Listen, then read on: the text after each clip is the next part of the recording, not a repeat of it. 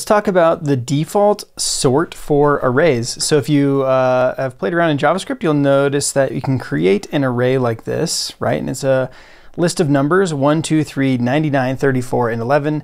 And we can create another array called sorted array, and that will be the result or the return value from calling array.sort, this method on the array class. And then we'll just console log the sorted array. Now, when we run this, you'll see something really interesting. Okay, so if we run node array.js, the result is a sorted array, but it's not sorted as we expect. So here we're getting 1 and then 11 and then 2, 3, 34, 99. And so what actually happens is by default, the objects in the array don't always have to be the same type. So some of these could be strings, some of them could be objects, some of them could be numbers, some of them could be Boolean. And so in order to create this generic sort function, they needed some like common denominator, some lowest common denominator in order to compare each of the items in the list. And so what we do by default in JavaScript is convert all of these numbers into strings, and then we compare the Unicode point value. So right now we're converting 1 into a string and then comparing that with the rest of the objects and using some sorting algorithm, right? And then because 11, when you convert it to a string and compare that to 2, 11 comes before 2 because when we're comparing the Unicode values, 1 is before 2. So it's more like an alphabetical sort with the string values than it is a numeric sort. And so the way we can get around this is that array.sort accepts an optional function argument. This is a compare function, sometimes called a comparator. And so we can pass it a function that expects 2 arguments, a and b. And a and b represent each pair of items in the list that we're going to be comparing. So the underlying algorithm to sort the items, we don't actually have to care about or know about.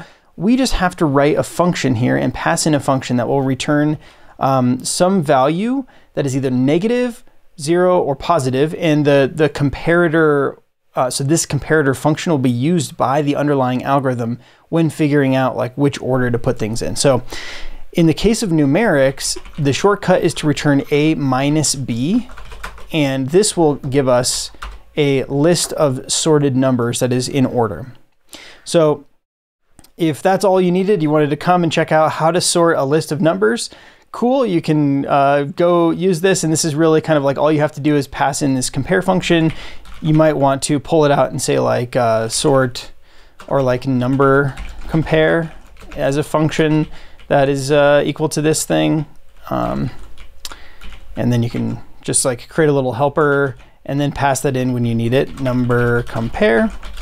And then when you run it, it'll compare the numbers and sort them as integers. Now, if you wanted to get a little deeper, what I'm gonna do is re-implement sort. So I'm gonna create a new method called mySort to look at how this might be done under the hood, okay? So if you wanna check that out, stick with me and we'll dive right in. So here what I wanna do is, so we have our number compare. Let's also show what the default compare probably looks like. So default compare is going to be a function that takes a and b, and it returns, instead of returning a minus b, so in this case, a minus b, right? Like this is going to be, if the first number is 1 and the second number is 2, then it's going to be 1 minus 2, and it'll return -1, and that says put a before b. So 1 should appear before 2. Similarly, if we get 34 and then 11, right? A is going to be 34 and 11 is going to be B. So 34 minus 11 is 23, and 23 is greater than 0. So we're going to swap these. So that's kind of how it works. So default compare works like this. So it actually returns a.toString, something like a.toString.locale compare b.toString. And so this is kind of like what the default is. So if we pass in default compare, that's the same as what we saw in the very beginning, 1 and then 11 and then 2, 3, 34, 99. That's useful if you are alphabetically sorting something. So that's the default compare. All right, so what I'm going to do now is implement .mySort, and I'm going to implement this as a merge sort. So merge sort is an algorithm I like a lot. So the first thing we need to do is add a new method to the array prototype. So we can say like array.prototype.mySort is a new function, and this is going to take in, by default it doesn't take anything, but we can accept this optional argument. I'm just going to say fn, I'm going to call it fn, to accept the function as an argument, the compare function, the comparator function. And then here, rather than calling sort, I'm going to call mySort. And mySort, by default, we'll just we'll pass nothing in to begin with, and we'll actually let's just implement this without any comparator function, just to talk about how mySort works. All right, so the first thing that you do with a merge function, it's usually written as two separate functions. So we'll say merge is our other function, and that's going to take the left and the right, and eventually some comparator. But what we can say is like, if we want to like iterate over left and we want to iterate over right and compare the first item in each array, and if the left is less, then we're going to put that at the front. If the right is less, we'll put that at the front. So we want to like say something like, let's let we'll create instance variables for left and right and a result. This is going to be like the resulting array that we're going to return. Okay, so we're implementing the merge here first, and we want to say like while left.length is greater than 0 and right.length is greater than 0. We want to check, so let's destructure left into L and the rest of left, and so we're sort of like splitting it up, and we can do the same thing with, actually let's only do that if left 0, so if the first item in the left array is less than the first item in the right array, then we want to put the first element from the left array onto our result. So we're going to push L. Else, we want to push R.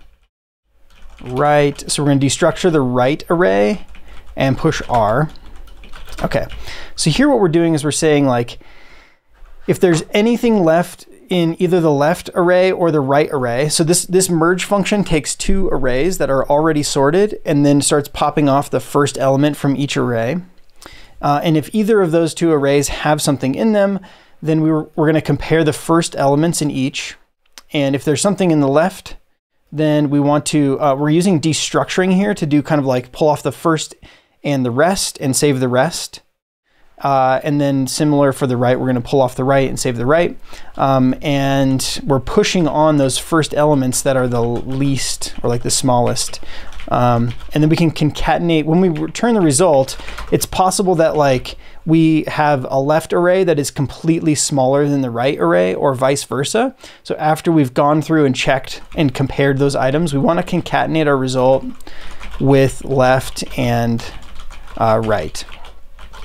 Okay, so this is our merge function. Let's test that before we get too far. So we'll console.log merge of 1, 2, 5 with 4, 6, 7, and let's see what we get. Let's console this out. Okay. So our merge is working 1, 2, 4, 5, 6, 7. So merge works, that's great. Okay, so now we're going to take advantage of merge. So we want to take our array and we want to split that in half. And we're going to sort the left and then pass that into merge. And then we're going to sort the right and pass that into merge and sort of recursively call mySort. So let's see. So we want to get the halfway mark. So the halfway mark is going to be like the ceiling of the half of this length, and then the left is going to be this dot slice 0 up to half, and the right is going to be this dot slice half. Okay, so this should give us sort of the left and right sides of the array, and what we want to return is what do we want to return? We want to return merge. So we're going to merge two arrays, and the things that we want to merge is left.mysort. So we're going to recursively call mysort, and then right.mysort. Okay, so this is the two arrays that we're going to merge together. Okay, and then we need one other thing. We need our base case. So since we're recursively calling mysort here on these like objects inside, we need some base case whereby if we get to this case, we break and return. So I like the base case of an array with 0 or 1 elements and returning just returning that same array, because an array with 0 elements is sorted and an array with just 1 element is also sorted. So we can say like if this dot length is less than or equal to 1, then we'll return this. Okay, so if we run this again, what are we going to get? Okay, we're not actually exercising anything. All right, I'm not sure if this is going to work the first time, but we'll give it a shot.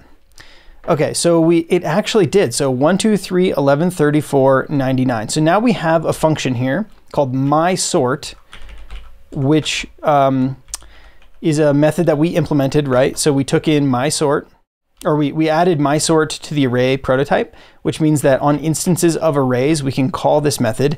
And because we're using this method style of invoking the function where we have some object on the left and then a dot, and then we have like the parens on the right, this inside of the function, this will refer to the object that was on the left. So here, this is bound to the instance of the array that we defined at the top. Let's just move that down for clarity. So ARR is this array that we're working with. So this dot length, if this dot length is less than or equal to 1, we return this. If otherwise, we're going to split it in half. We're going to merge the left, then we're going to sort the left, and then we're going to sort the right, and we'll pass those two left and right into merge, which will merge the two together. And this is kind of the merge sort algorithm. So now let's extend our sort function to accept a function itself. So our mysort, right? So like this is the function that we defined. Right now, or previously, it didn't accept any arguments, but we're going to add a single argument called fn. And fn is going to be our comparator. So now mysort can take in a function, and so we need to define that function. So if we define it as, or if we just pass in this default compare, right? So default compare, we want this to sort it in like alphabetical order. So default compare is going to be passed into our function here. We need to pass that down when we're calling mysort recursively. And we also need to pass it down to merge. So we need to take our merge function and make this accept a function itself. And rather than just straight up comparing the first item in the left array and the first item in the right array, what we can do is we can pass the first item in the left array and then the first item in the right array as arguments to our function. And then if that is less than 0, then we can do the same action. So rather than just straight up comparing is the first item in the left array less than the first item in the right array, we want to use this function. So we're going to call the function and pass in 2 elements, and then whatever the function defines as the direction that should be sorted, that's what will be used. So now our function is being called here, and it's being called function style. So we don't have access to the underlying array, because when we call something function style, this gets bound to the window or to the global scope, right? And so we're passing in default compare. We expect to get back sort of alphabetical order, and we do, so that's cool. And then if we passed in, our number compare, we should get, numeric sort, good. Now, if we pass in nothing, maybe we should expect to get the alphabetic sort, but it turns out that fn is not a function here. So in order to make our mysort work the same way as the normal sort with some default, some reasonable default, then I might come up here and say like, if fn is undefined, then set fn equal to default compare.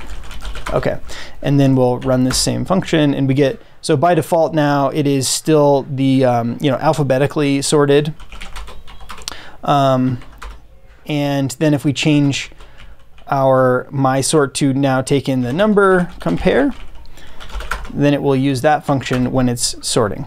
So if we wanted to, we could say like number compare reverse or something. So maybe we want our mySort to take in like A and B, and then we could take our number compare and say return number compare of A and B, and then multiply that by -1. So we're going to get number compare is going to give us some number, and then by multiplying by -1, we're going to flip the sign, and we should get our array in reverse order. So this is how we would like get a list of numbers in descending order. So okay. That's all I wanted to show. I'll drop in some links to gists with all of the code for this episode. Hopefully that was helpful. If you found this useful and you'd like to see more videos like that, I would appreciate the old subscribe. All right, friends. See ya.